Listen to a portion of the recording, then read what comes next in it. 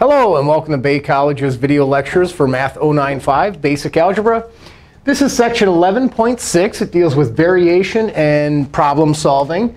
And the key to this section is actually knowing the terminology.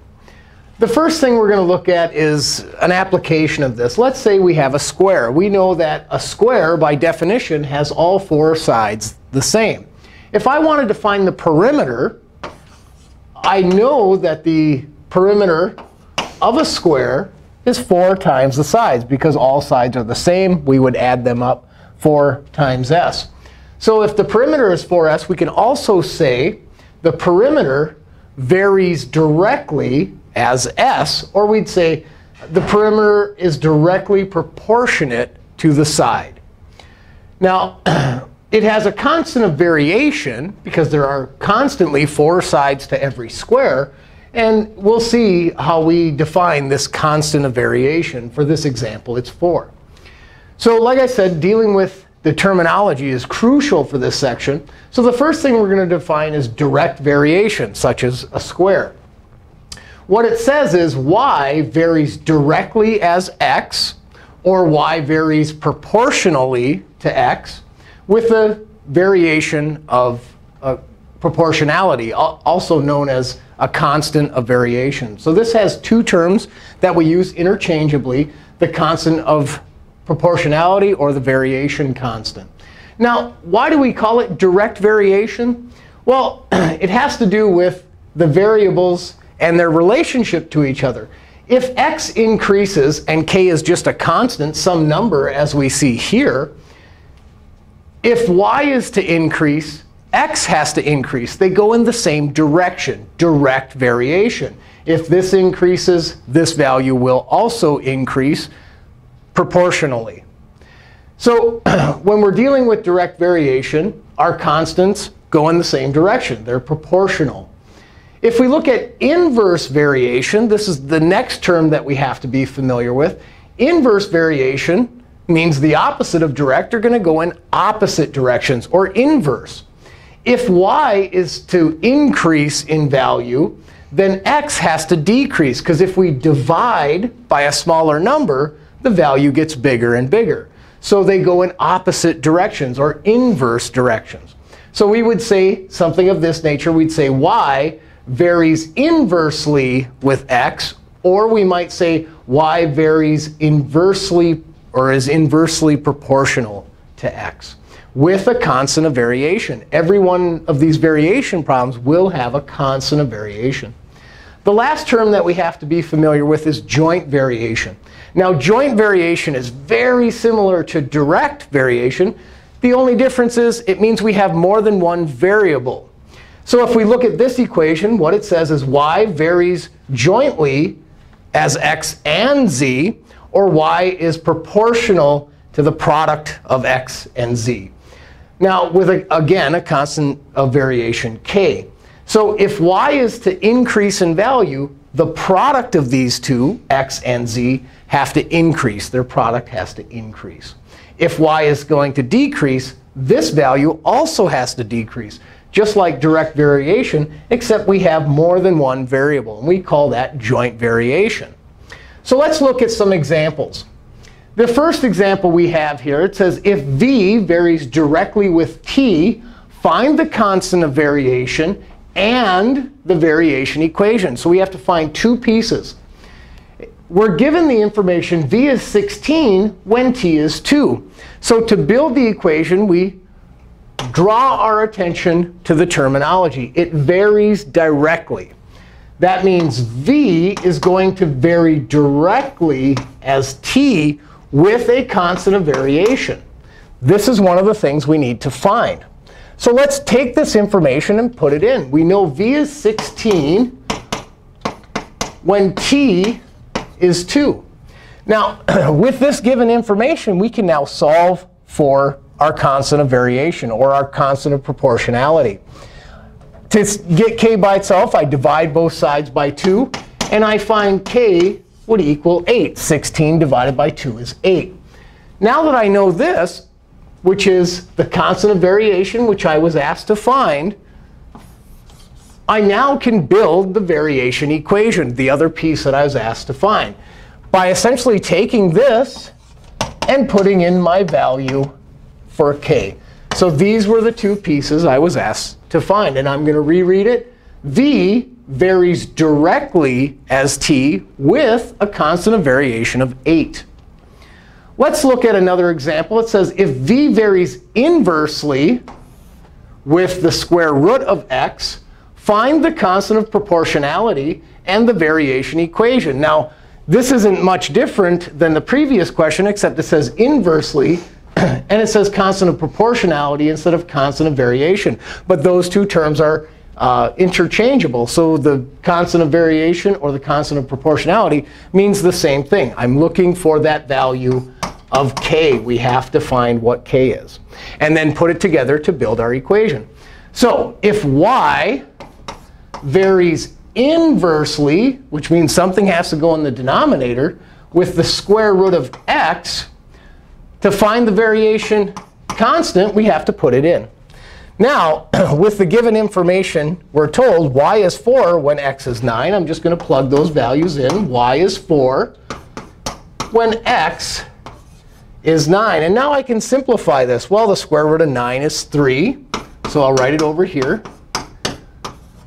Now, to get k by itself, I want to undo this division. So I'd multiply both sides of the equation by 3. And I get 12 equals k. So now that I have the constant of variation, I still need to put it together to get the variation equation. So I take this and just replace k with 12. Y equals 12 divided by the square root of x. Y varies inversely as the square root of x with a constant of proportionality of 12. So that's how we would read this variation. All right, one more example before we get to an application. This says find the constant of variation and the variation equation if t varies jointly with x and the square of d. So we got to be a little careful here because it's not just a single variable. Jointly means we're working with multiple variables. And in the last example, we saw the square root of x. Well, we might have operations on these variables, so we have to read very carefully. Find the constant of variation and the variation equation if t varies jointly with x and the square of d. Well, that means I take d and square it. Now, I have to remember, every variation equation has a constant of proportionality. So I wrote out the equation, translated it, knowing that terminology.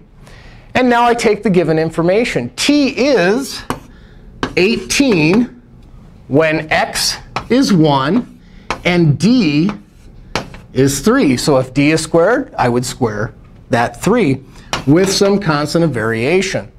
Now that I have this equation in a single variable, I can simplify it and solve for k. Well, we know our order of operations. So 3 squared is 9. And 9 times 1 is just 9. So I'd have 9 times k, or k times 9. And then we can divide both sides by 9 to get k by itself. And we get k equals 2.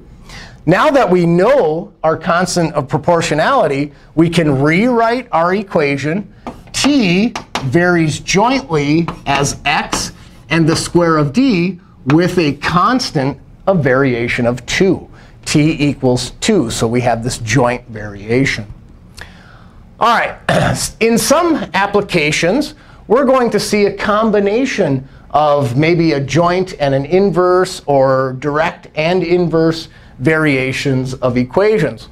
So let's read this application here. It says the maximum weight that a rectangular beam can support varies jointly as its width and the square of its height, and inversely as its length. So we have two parts. We have a joint variation and an inverse variation in a single equation.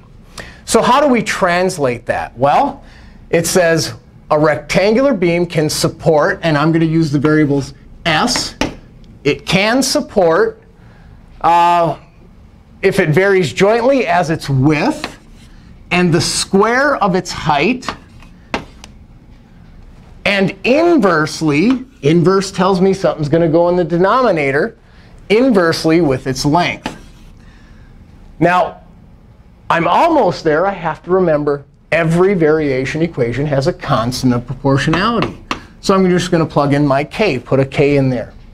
Now, we're given the information. If we have a beam with a width of 1/3, a height of 1, and these are feet, a length of 10 feet, it can support 3 tons. Maybe this is something that they took a beam of these dimensions and found, hey, it can support 3 tons before it begins to bend or break. What can it support?